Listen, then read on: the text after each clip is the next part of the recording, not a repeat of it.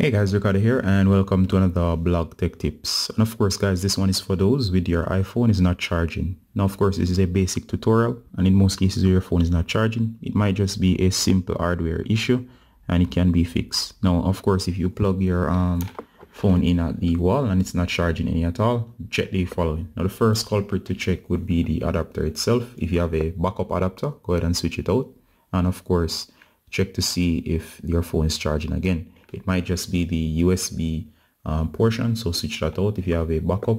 And of course there's the wall brick. If you can as well, switch this out for a new one, or if you have a fast one and a old school slower one, maybe from an older device, go ahead and try it as well. Chances are one of those are to blame as to why your device is not charging. The next thing that could cause the issue why your iPhone is not charging, guys, is the fact that the port itself related to the charge port is not is dirty. And of course in most cases where the charge port is dirty, it's very easy to clean. So of course get some toilet paper, a napkin, or a piece of Q-tip, or even a microfiber cloth.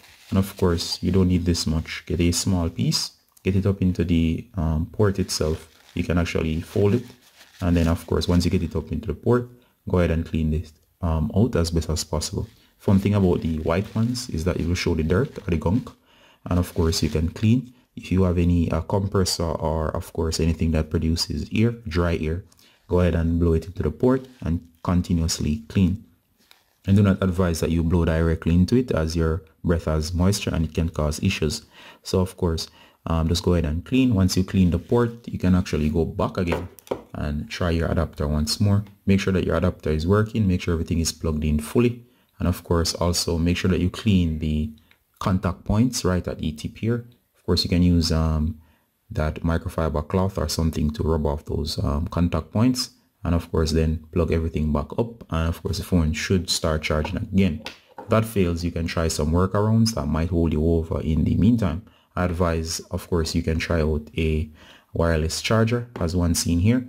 What that means is that it doesn't use the port, so if there's a problem with the port, you can bypass the port, and of course it will charge your device. So once connected, it will start charging wirelessly, and it should work to get a charge into your device. If that fails, guys, you can also try bypassing your wall charger using a power bank. Now of course this is a huge power bank, and this one is from X-Dragon. Doesn't really matter the brand. You can actually use only your USB cable. You're going to connect it to this one, and of course power can be sent through the port. So if the adapter brick itself is at fault, we can bypass this using only the USB cable and the power bank, in case of course you do not have a extra adapter brick. And of course that's another way, guys, that you can actually charge your phone while you're having charging issues. Now again, guys, if all of that fail, you can go ahead and power down your phone. And of course the reason why I advise that you power down your phone is, and you'll slide to power off. I'm not going to do that right now. And the reason why you do that, guys, is in case the phone itself is having issues while it's on in charging efficiently, turning it off and of course not powering it on and charging it while it's off tend to be more effective. While you do that, it should fix the issue that you're having with your device. And of course if you follow those tips, guys, you should be able to easily fix almost any fixable issues with your device as it relates to charging.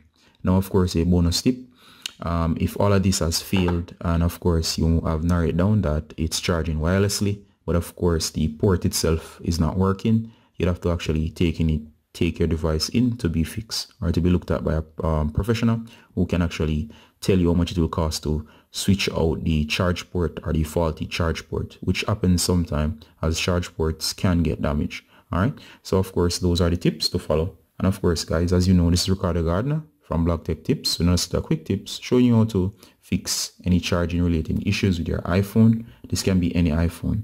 It's Ricardo saying bye until next time. Bye guys, love you.